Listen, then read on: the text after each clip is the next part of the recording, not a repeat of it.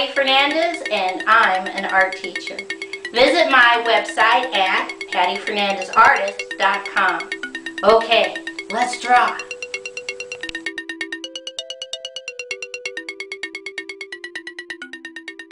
Today's project is how to draw a baby chick in an egg. I take 2 fingers in the center and I put a dot. And from that dot going towards the left, I'm going to start out with a curved line, getting a little bit fatter at the bottom, and stop. Come back to the dot on the right hand side. We're going to bring that curved line out, down, around, and connect. Right about here on the left, midpoint, I go zig, zag, zig, zag, zig, zag, zig, zag, zig, zag, connect. I come down a little bit further and I repeat zig, zag, zig, zag, zig, zag, connect. And one more if you have room.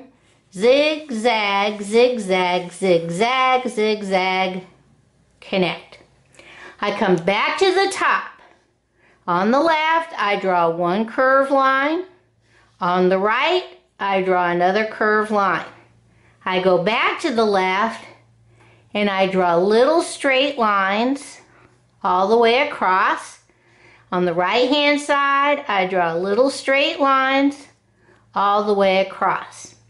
In the middle, I draw a straight line out on the left, straight line out on the right, come back to the left, straight line down, straight line up, connect. Inside I put 1, 2 little dots. Now starting on the left right here, I'm going to put little straight lines all the way across the top and the left and right side of that section. Okay? Alright, let's see how we're going to color this in. Okay, this is super easy to color in. The first thing I'm going to do is use orange for my beak. I'm going to take my yellow and I'm going to color the whole entire section right here. This is all baby chick. Okay? These little straight lines, those are supposed to be chick fuzz. You don't have to color those, you can just leave those. But we're going to make the top part yellow. Then I did my first stripe, blue-green. You can make your own choice. I did my second stripe, pink. You can make your own choice. And I made my bottom green. And you can make your own choice. It's up to you. Okay? Let's see what this looks like all colored in. Okay, here's my baby chick all colored in, ready for spring.